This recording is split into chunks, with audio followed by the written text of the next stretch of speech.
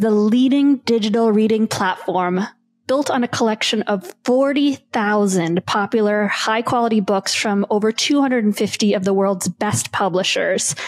And they are in 90% of U.S. schools and free to use for many students. We have an Epic Club on Teach Your Kids, and it allows children to choose unlimited books on topics that interest them in particular, fueling a love and interest in reading. And they can brag to friends about how many books they've read. I know kids who are inviting their grandparents to join them on Epic and collect badges for reading their stories. So we just love Epic and are so honored to have the founders here today. So today, before co-founding Epic, Kevin worked at Google in strategic partnerships and was a member of YouTube's original team, serving as vice president of content. Prior to YouTube, Kevin specialized in business development and content for a variety of technology and media companies. He also designed ABC's first online community for kids, creating award-winning games and educational content. Suren has successfully built and scaled several large consumer businesses, including CrowdStore, which rose to become one of the largest social gaming companies with over 200 million users, and also Lists.am, which is now the largest e-commerce company and online destination in Armenia. Welcome to Teach Your Kids. It's so great to have you here. Thanks, Manisha. Great to be here. So perhaps, I don't know who might like to begin, but you could start by telling us the story of how you came together to build this incredible reading platform that has helped so many students. I had this idea when I was spending a lot of time with my kids. After I left my previous gaming company, I found myself staying home and basically spending all my days with the kids and learning their daily lives and daily habits and daily needs. And one of the things I really wanted them to do, just like every parent does, is to read books. And the natural thing was to go buy books in a bookstore. But I quickly realized that this is actually not the most optimal experience for the parent and for the child, because books are expensive. Because as a new parent, you really don't know what your kids will like and what are the actual right books for the right age of the child. And it's in a world where kids are growing up with tablets in their hands and they're so digital native. Reading physical books is great, but there is always a demand for more and more content, and just cannot keep up with that. And so I had this idea. I became very passionate about solving the problem of reading for kids. And especially coming from the world of games, it was very strange to me that kids have access to any games they want to play for free. They can watch as many videos as they want for free, but they can't read as many books as they want anytime they want. And it was a great experience. It just didn't make sense to me. How come we all talk about the importance of literacy and education, and yet we're building those games and videos and distracting kids with social media instead of providing them something useful and something that's beneficial for them in their future life? So I got very passionate about solving this problem, especially knowing that how to build engaging games. I thought I can apply my experience in building engaging products to reading and making reading fun and making reading as fun as playing games and engaging for kids. And so I started talking to people who were also parents about it. Everybody obviously supported the idea. Everybody loved it. And then I started talking to potential investors who all seemed to really connect with this idea. And one of these potential investors was Kevin. And I'm going to pass it over to Kevin to tell the rest of the story. Yeah, thanks, Suren. So, it's really interesting how it came together. It seemed really fortuitous and magical kind of for both of us that it all worked out the way it did. I had left Google and I'd been angel investing and advising startups for about a year and a half. And one of the investors that I got to know introduced me to Suren. And I met him in Palo Alto at El Fornillo at a restaurant, and he had a laptop and a deck and an idea. And this is the idea. And it was a very rudimentary deck, but the idea was, in my mind, just about fully formed. I mean, there was a lot of work we had to do over the years, but he had this great idea. The idea was basically like a Netflix for children's digital books. And over the years, I've worked in children's entertainment quite a bit, starting in animation and then working in digital media. And so it's near and dear to my heart. But in addition to that, my daughter was 5 and she was just starting to read, really. And she wasn't reading as much as I wanted her to read. And I had done what Suren had done. I had looked online to see if there was anything really great to really capture her attention. And I was doing what Suren was doing. I was going off and buying my daughter, stacks of books at Barnes and Noble. They're very expensive. And then she'd read them for a while and then go buy another stack of books. And that was very enjoyable for us. But number one, it wasn't enough books. Number two, it was very expensive. And I just realized that was a problem for parents that hadn't been solved. And so when Suren presented this, I had a little notebook of keeping ideas about startups I wanted to get involved with or start. And one of them was a children's digital reading idea, but it wasn't exactly what he had. He had it, I think, just very simply figured out. Suren's very good at thinking in terms of first principles, solving problems for customer, and keeping focused on that, keeping it very simple. And so the way he used to talk about it is getting out of the way, removing the friction between kids and reading. And to me, that's just so powerful. And it's something that parents, all adults really want for children universally, educators and parents particularly. So we knew there would be a massive community of interest amongst adults that would hopefully be interested in this, drive us forward, and enable us to create a business around this. But we had to figure out how to build a business specifically. Would people pay for a consumer service that was digital reading? We know that kids are very busy in their free time after school. There are so many things that they could do, from other digital things that are fun like Minecraft and Roblox to YouTube, to playing sports, to hanging out with their friends, to watching TV, whatever it is, to even watching Netflix. So we knew we'd have a lot of competition as a consumer service, yet we're consumer people. Suren and I both our entire careers have been really in the consumer space. But interestingly, we didn't realize we were building an education company. So what happened is, I don't want to jump too quickly in the story, but maybe the most significant thing that happened is teachers started demanding this after we launched it, and we began offering it for free to schools, and that changed everything. Wow, that is just fascinating to me that you didn't envision it as an education company when you started. I'm curious. I mean, I don't know what the first iteration of Epic looked like. I've used it a lot with students, but I'm wondering, if, the Kindle Unlimited for kids was around at that time, or if they copied you, and how you competed with videos on Netflix, and how you differentiated yourself from the Kindle Kids. Yeah, Kindle Free Time Unlimited, the kids version of the Kindle reading product for kids, was available. So the investors we would speak to would say, how are you going to compete with Amazon, the 800-pound gorilla? And, reading and content and kids are really like almost those are the three main things that Silicon Valley investors like to stay away from. So why is that, by the way, if we might take a little detour? Yeah. So raising money at the beginning, I'd say the Series A was the challenging part. The seed money came fairly quickly because of Suren's background as a serial entrepreneur, and my background perhaps, and the team of us together. Seed money is not too tough to raise in most markets when you have some experience. The Series A is the next level of funding that you raise, and you have to prove the business more. You have to prove there's a product market fit and that there's a business here. But the reason, to answer your question, is there weren't a lot of examples of, pure like content reading, books, digital books related companies other than Amazon that were massively successful.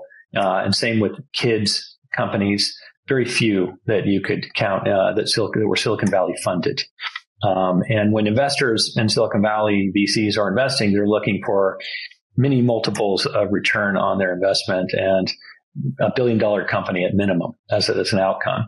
And so those are the challenges you're facing when you're raising money for something like this.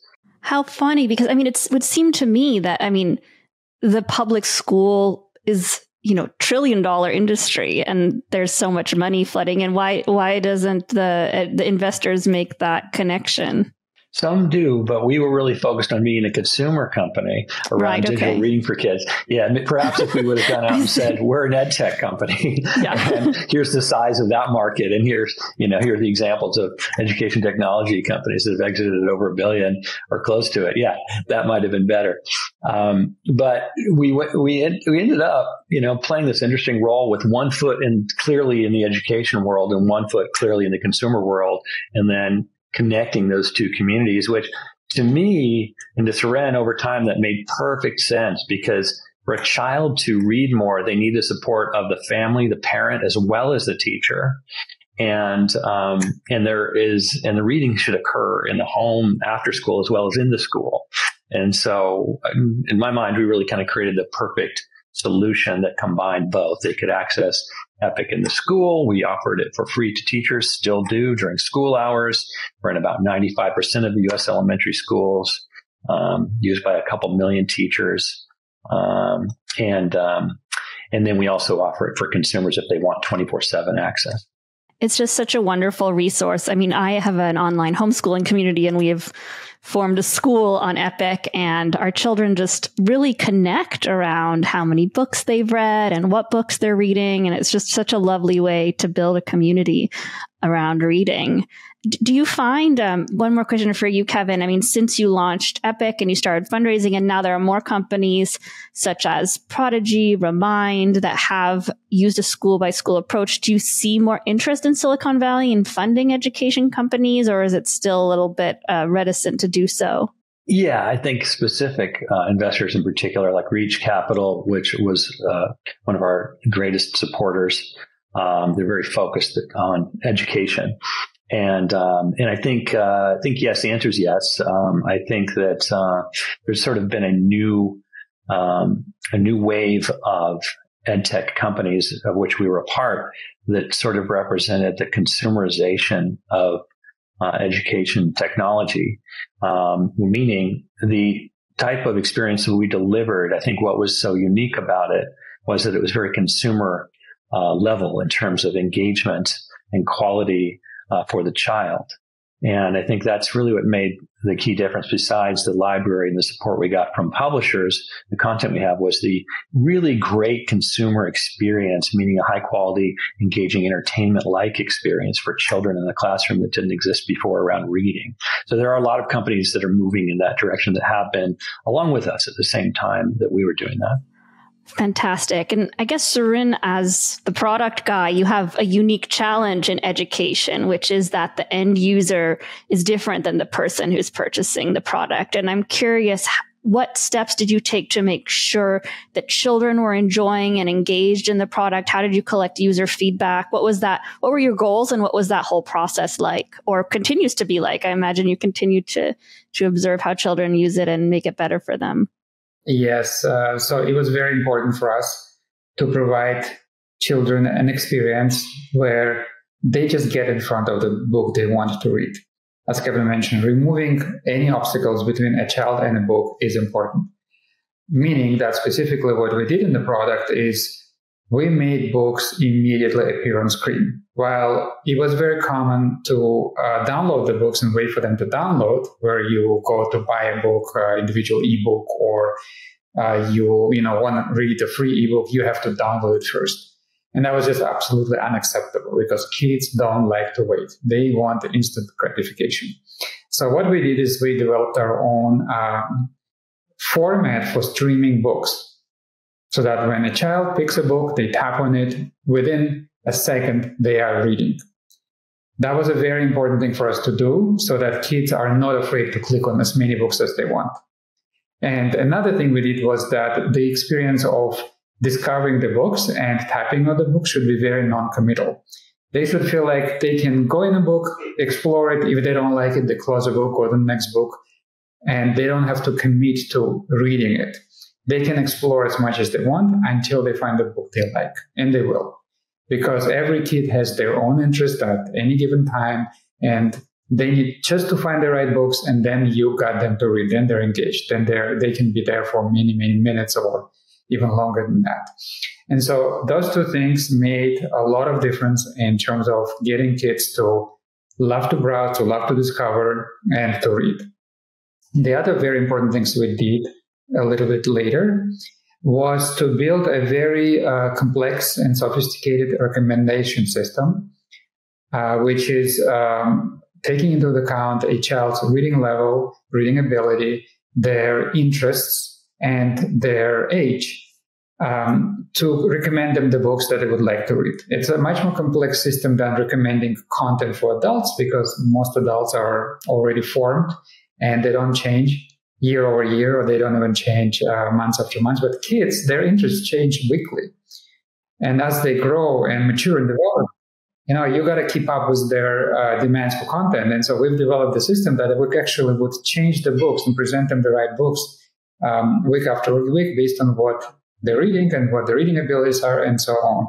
And so that also makes sure that we put the right child in front of the right book as soon as they enter the app or enter our service. That's so phenomenal. And I just want to highlight that you choose both age and reading level as criteria, because I think that's so important, because especially with gifted children, we often see they develop asynchronously, where they might love cute, fuzzy baby animals, but they're reading at high school level. So I think that's really part of your power, that you're able to do that, and unfortunately quite rare in educational products. Did you ever find, and I'm not sure what processes you used, if you watched children using EdTech, or, you got feedback. Did you ever feel like there were times where what you thought children wanted conflicted with what parents or teachers wanted? How did you navigate those different interests in your product? We went to... You want to dig into that one, Kevin? Well, I just thought of something funny, but Suren, we used to have a book called Richard is a Picker, about a nose picker. Which kids loved it, and it was really gross and illustrated in a really funny way. But I think parents weren't so excited about that book. But kids would read more when they would read that book. That's for sure. Oh man! So what did you do? Did you keep it on, or did you have to? Oh yeah, we kept it. Yeah. That's good. Parents can block any book they don't like. So there are tools to block it, just like teachers. They can block books. I love that. Parents can ban their own books instead of having the state ban. They can. What were you going to say, Suren? Yeah, the good thing about having this book, like Kevin mentioned, the Richard was a Picker book. It was a funny book. Kids loved it, but then it served as a entry way into the world of books for some kids. So we would start with that book, read it, have fun, and then they would go on and discover some other books. Fantastic. I mean, this actually makes me think about what's going on in Florida right now. And I mean, America, in many feel, and I agree, that there's a kind of heightened sensitivity about what kind of content should be included and not included in books. And I mean, some of my friends who are teachers in Florida have found that books are suddenly disappearing from their library, books about Black history. And I'm wondering if you have had any pushback from people about the content of your books and how you handle that in terms of, having diverse content in this world where people are so highly sensitive. Yeah, I think that any time you have a content platform of any kind, you're going to have, I saw this at YouTube and to really an extreme degree because of the amount of content and the user uploaded content. You have a lot of opinions about that content. When you're dealing with children, like we are, you have a lot of opinions about content and what's good for them, what's appropriate for them. Parents have a lot of different ideas of what they want their children to read. And we have always worked with professional, high quality publishers. Most of them publish books for schools already. So we work with high quality content. That's been one thing that we are careful to do. The other thing is we have given, as I mentioned a moment ago, the power of control over what their children experience to the parents and to the teacher. And so we think of it like, like a library, and the teacher or the parent, if they were to take a visit with a child to a library, they can direct them to certain books. They can let them roam free. I think the power of EdTech is the freedom And so that's why if a parent really does disagree with a book, doesn't think it's something they want their child to read for any reason, they could remove that book from view for the child, and the child would still have that sense of freedom and to move around inside the library of 40,000 pieces of content. So that's the way we've dealt with it. We try to be really the Switzerland, totally neutral party, just looking for high quality literature that we're going to provide and make available. I think that's super smart. Just the power of giving the parent the option to choose as opposed to imposing choices on them. I'm very curious about gamification, and I'm sure everybody asks you about this, but I have come across very few really engaging gamified learning apps. It's still an area that I believe needs a lot of exploration. So I was having an interview. I'm not sure if you're familiar with Naval Ravikant. He founded Angel.co and is very popular on Twitter. And he was saying that he really wished there was a math app that was as addictive as Fortnite. Do you agree? First of all, I guess maybe why aren't there more gamified products? And on the other side of that, can a learning app be too addictive? I don't know. Maybe Suren, what do you think that a learning app can be too addictive? I mean, you understand how to build these bells and whistles that make games engaging. Are there ones that you avoid, or do you just kind of bring it on if it's educational? Yeah, first of all, yes, I think a gaming service or platform can be addictive, but not because it's gamified, but because its content is interesting to the learner. And I find that, again, just like with finding the right book, if you find the right content that you love to learn about, you will be engaged for a long time. We always saw gamification as an enhancement to the core experience, but not as the absolutely must-have, because without the great content that we have, there wouldn't be any success, or gamification wouldn't even work. So what we did is we enhanced the experience by making it fun, nudging kids to earn some badges, to level up, to read more because of that. But we always were aware that we shouldn't cross a line, and we shouldn't become a game, and we shouldn't distract the kids from reading, because if they spend too much time playing or doing some activity that is not related to reading, then we're actually not focused on our core mission, which is getting kids to read more. But if we gamify it enough to bring back the kids every day to read, for example, we have this 20-minute timer every day, which is 20 minutes is a recommended time to read every day for kids. And then if you complete your 20 minutes every day, you get a reward. And that's great. But if you come to the app with the mindset of, I'm going to just play some little games in that app instead of reading, this isn't what we want, this isn't what our mission. So we were able to find this great balance between making it slightly gamified and fun, but yet keeping reading and books the central focus of the experience.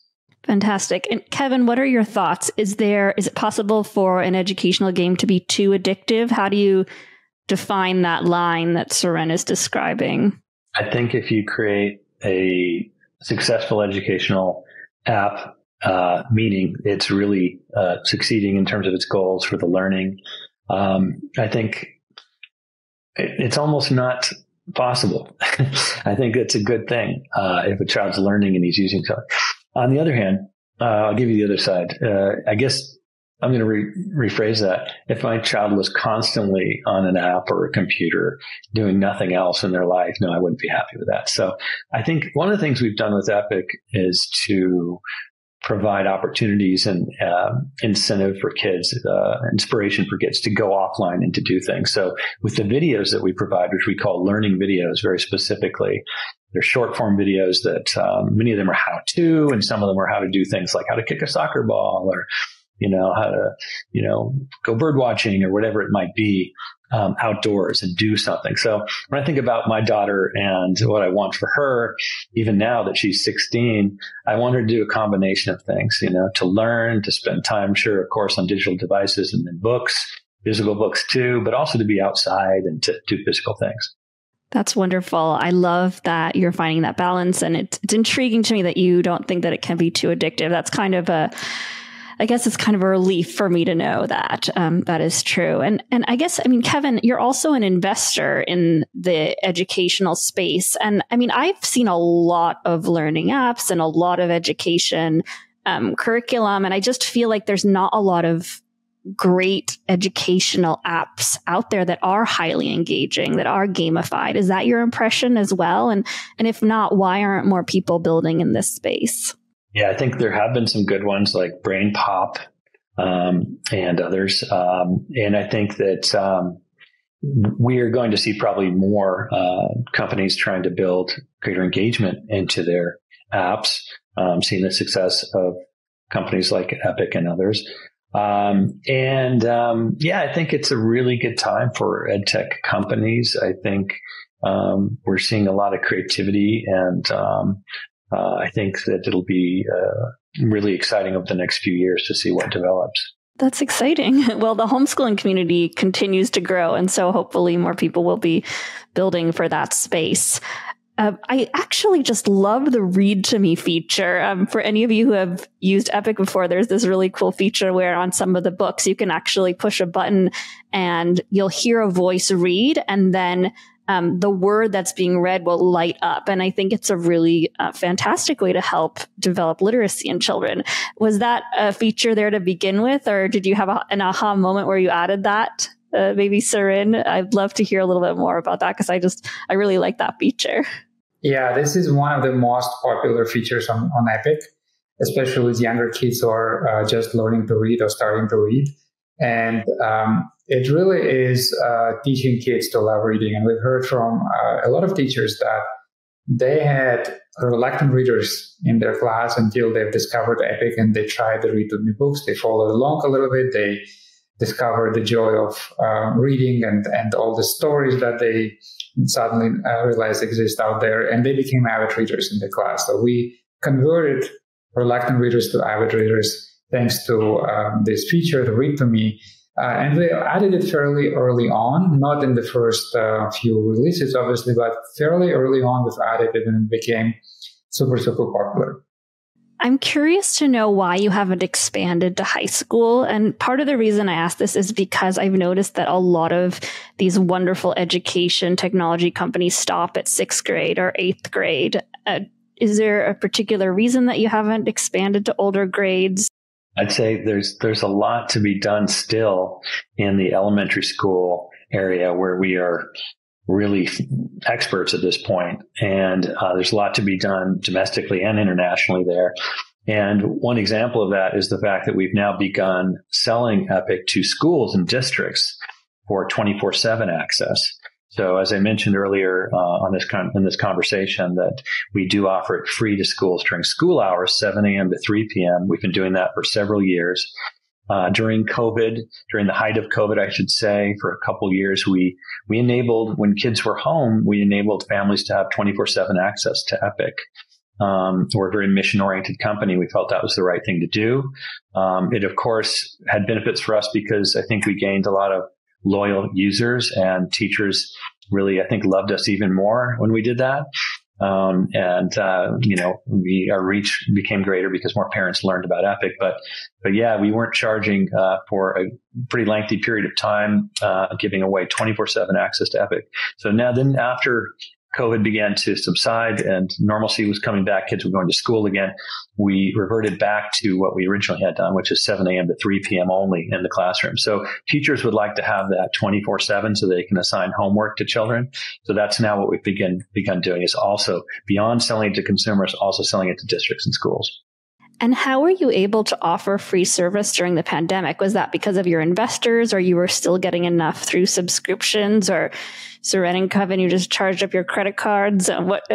How were you able to offer that during that difficult time for people?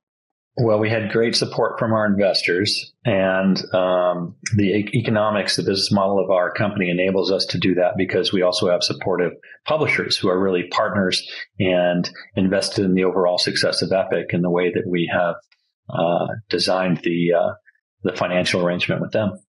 Fantastic. And, it's just so beautiful to see this commitment you have to equity in education. And I'm curious, maybe Suren, you can comment, what are some of the challenges of getting EPIC to 100% of students? I mean, I think about students who don't have internet access. I mean, you would even have to lay down a cable to get internet access or might not have a tablet. Is there some ability to use EPIC offline? How are you limited and how are you addressing those problems? Yeah, I think there isn't a single challenge. There are many different challenges that could prevent us from getting to 100% of the kids. But as you mentioned, not everybody yet has internet access or access to devices.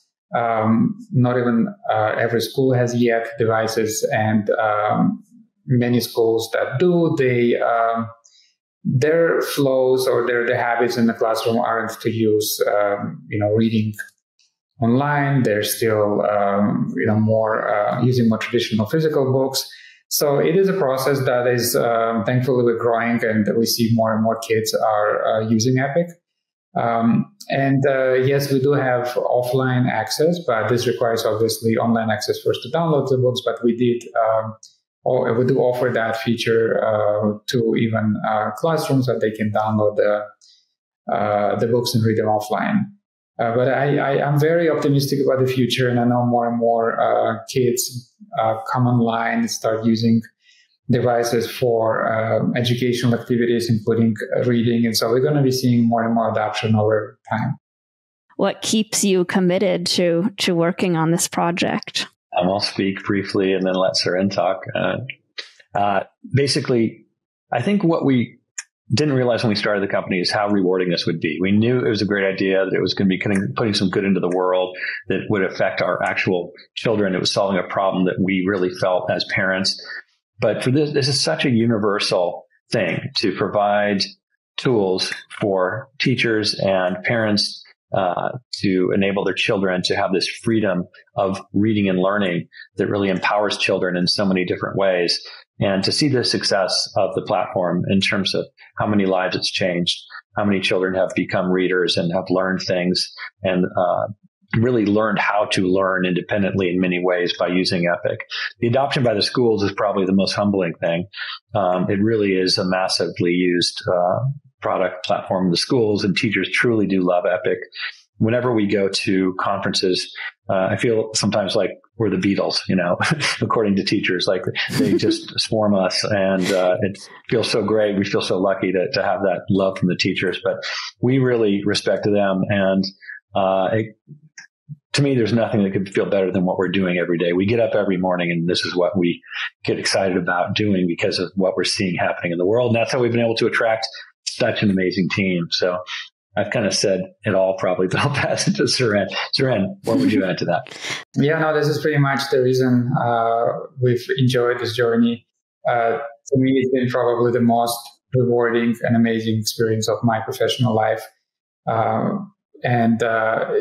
Seeing the impact, seeing that we are potentially changing lives of millions of kids, and they will grow up and they will become somebody very successful, and we will have played a little part in that. Hopefully, we would have inspired them to do something great in life.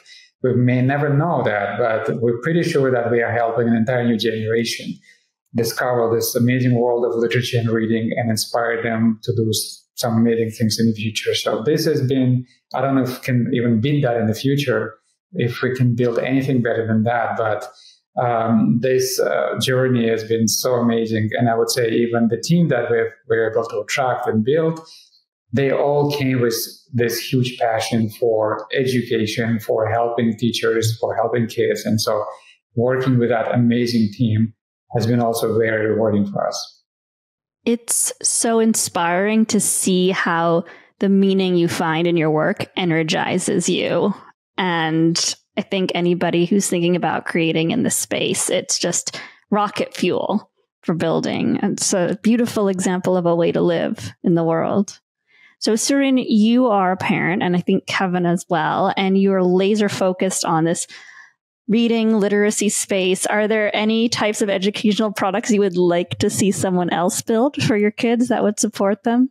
Yes, I think there are a lot of things that can be done. with the way we see education is changing. It's becoming a lot more creative and freeform.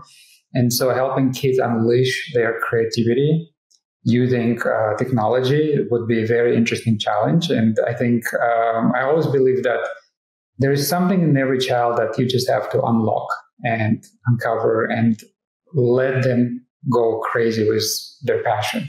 And so creativity has been always a very, like independent thinking, creativity has been always a very important thing. And I believe there's a big opportunity for someone to help kids unleash that creativity in them. I love that. I think often a role of a teacher is just unblocking obstacles to the natural passion for learning rather than being the one to create a passion. But I am curious. I mean, maybe they're secret, but as an entrepreneur, I have a Google Doc where I list the ideas for startups that I have because I can't get distracted, otherwise I'll start building them like, oh, I want to build a math app that's like a game, or I want to build this. Do you have any ideas that you put on a little scratch pad that maybe someone in my community could pick up and create? We do. I think we have many. We think a lot about this space. Are they secret? And I've been noticing a lot of people who enter the EdTech and education space, they stay there. They go on to do something else at the same space because it's so rewarding. And so I hope that we also have a lot of interesting things in front of us, and that Epic also continues to do a lot of interesting, innovative things. And I think the education space is changing very rapidly. The pace of change is accelerating. And we all have to start thinking beyond the traditional based education, where there are a lot of new subjects, for example, that schools just cannot keep up with because the world is changing much faster today than sure, data science, AI. Yeah, for sure.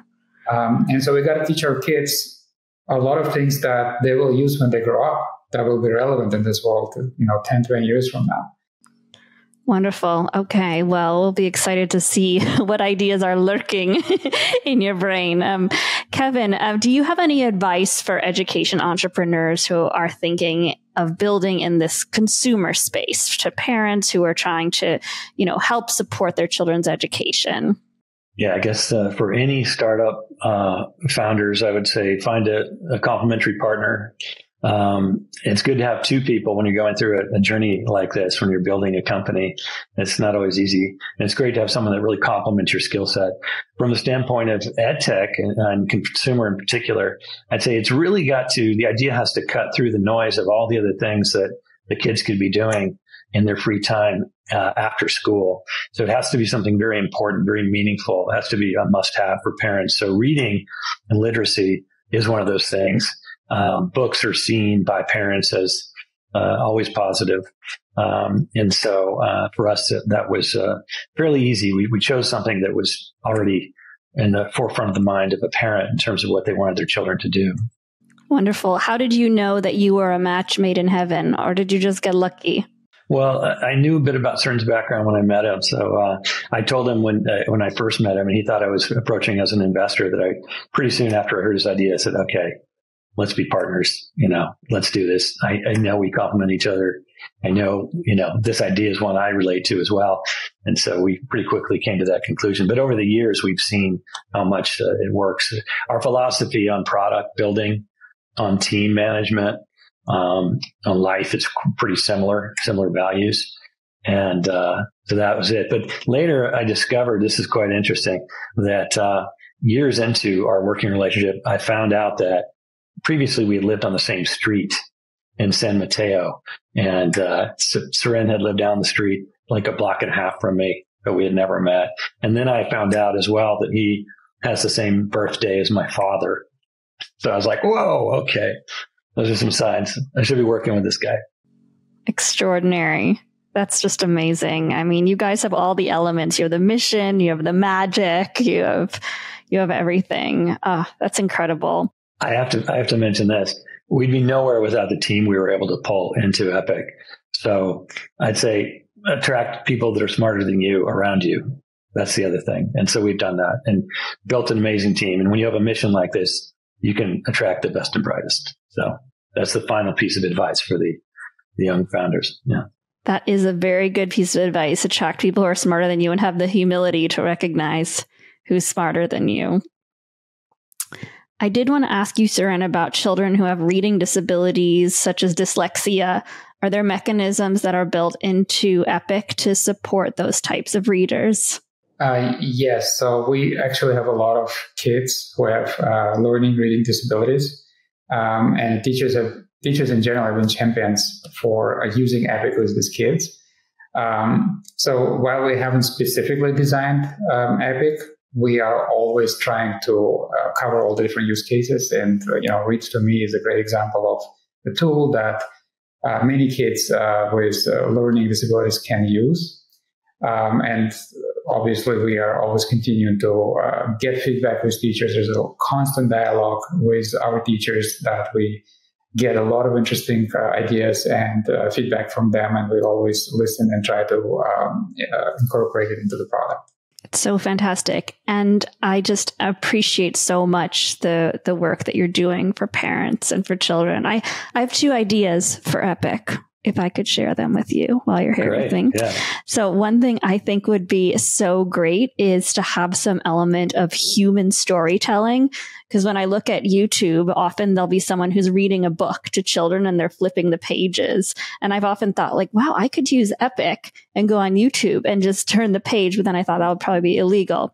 So I think that having, actors and actresses or even parents reading the book, because right now the Read to Me is more automated. I think that could be really amazing. And then as you think about content creation, I feel like it would be really cool to hire parents to create some of the content, because a lot of, stay-at-home parents or parents with part-time jobs are looking for extra income that they can do at home. And I think that could be a great way to get some extra income for families. So my 2 cents that I wanted to throw your way.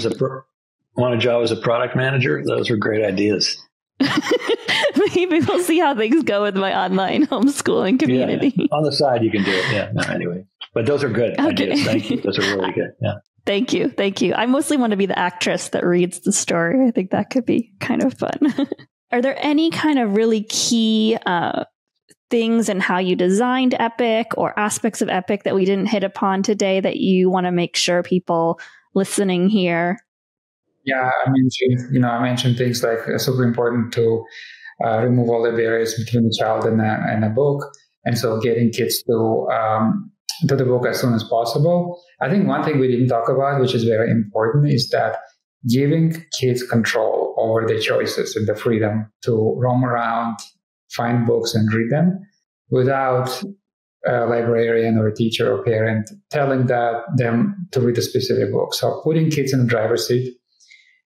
Giving them that sense of choice and freedom was super important for us. And I think we were able to deliver on that and build that platform in a way where kids, they can read books at any level, without without thinking about somebody else will, judge them or see them. They're free to live in this world of books the way they want. That's such a great point. And one issue we talk a lot about on the podcast is how little agency children have over their own lives. And I'm sure that this is one of the reasons that EPIC, with over 40,000 books, is so appealing, is that children do have that freedom to choose what they want to read within a framework that protects them and keeps them safe. And I've experienced children who say, I just don't like to read. I don't want any book. And then I say, well, what about a book about Minecraft? And then their interest peaks up, and you really do have something for everyone. How about you, Kevin? Is there anything we haven't touched upon that you want to highlight? Well, one thing we didn't talk about is our originals. So one of the interesting things that we did at EPIC is we took all of this experience. Kids now read 1 billion books a year on EPIC, which is astounding. And we've been in business for over 10 years. And so with all of this information about what kids like by age group, we took that information and we said, okay, how can we create internally a publishing company really to create just for EPIC original book series? And that's what we did. So we've created several hundred books already on EPIC that are originals that take everything we've learned about engagement, like the audio component and the read to me and everything we've learned about the subject matter that kids like, the formats kids like, things like graphic novels and action and humor, animal characters, things like that. And we really built a world-class team from the world of children's publishing and brought them in, people who are editors and writers and illustrators and art directors. And it's a really thriving part of our business. Kids love it. We have series like Cat Ninja and Scaredy Monster and a series called Animal Rescue Friends. I'm very familiar with Cat Ninja. Yeah. Kids even dress up as Cat Ninja for Halloween now. It's such a big thing. Yeah. But I think that also has been really I don't know whether exciting. To thank you for writing Cat Ninja or to curse you for writing Cat Ninja. Right. But yes, it's very popular. Yeah. I'll pass that along. Just because I have had to read it so many times. Yeah. Understood. Yeah, I'm just so thrilled that this resource exists in the world. And, just even beyond reading, I mean, thinking about, you can learn about history and science and, as you say, Suren, like just take away the block between the children and the book. And once you know how to read, and EdTech does have very early pre-readers for kids who are just learning how to read, I mean, then the whole world is available to them. They can learn any subject and science and history and really follow their curiosity to the limit. So it's such a fantastic resource for self-directed education. Yeah, I think you nailed it right there, Manisha. Self-directed education is part of really the core of what makes EdTech so great. Suren talked about, giving kids the power to choose what they want to read. It's also choosing what they want to learn. And it's also over time teaching them how to be proficient at self-learning. Yes. And one fun fact I think Suren cited is that on another podcast is that I believe a New York Times bestseller sells 5,000 copies. And how much do the best-selling books on EdTech, how many reads do they get? Yeah, something like Cat Ninja gets about 1 million reads in a few days when a new episode comes out, a new book, And of course, Richard Was a Picker gets, I think, 1 billion reads a week. No, I'm kidding. Okay. But that was popular. It's possible. Children are more avid readers than their parents. Yeah. So it's great. It's great to see the numbers. You're right. It's very interesting. The world of physical publishing is so limited by the fact that books have to be produced and distributed and sold. And digital, and the way that we do it, there are no limitations to how many kids can read any individual book. Just the internet and access to electricity. So I like to finish up every episode by asking my guests, what's something that you are learning right now? And the best answers are completely unrelated to anything that we've talked about. It could be something interpersonal. It could be about health and diet. One person talked about a 10,000-year-old worm that came back to life. Anything you're studying or a fact you learned that you would want to share? Either of you can start. I would say one interesting thing for me is learning to see the world through the eyes of my kids. And as I see them grow up and I interact with them every day, it's amazing that how differently they look at certain things and how different their perceptions are of things that we discover together. What we like to do is we travel a lot with the kids. We explore new things that are new for us and new for them. And it's very interesting to see how they complement our impressions of new things. And so I'm learning to see the world through their eyes. It's a very, very unique and interesting experience for me. I've been studying meditation and practicing it. I love that. Is there a certain teacher or an app or book? No, various teachers, various methods. Just to, I think, to clarify my mind, and it makes me more, I think more effective in my work, and also more present for anything I'm doing. So it's been very helpful. How beautiful. I really see the connection there between meditation and connecting with your children. It's so beautiful. Well, I just want to thank you so much for taking the time to come here today and talk to our community and for building EdTech. It's definitely one of my favorite learning apps. I often tell families, if you want to start homeschooling, you really need just good English language arts curriculum and a good math curriculum. And I often just say, if your kids like video games, if they like YouTube, just use Epic for English language arts, and you can use Prodigy Game or Beast Academy for math, and you're set. And after that, they can pursue their own interests, and they'll have a very strong foundation for their education. So it's amazing that you built it. I'm so happy that it exists. And if families are interested in joining our online homeschooling community, we do have an Epic classroom ourselves. So just go to teachyourkidspod.com and you can join Epic. You can join book clubs around Cat Ninja if that's what interests you.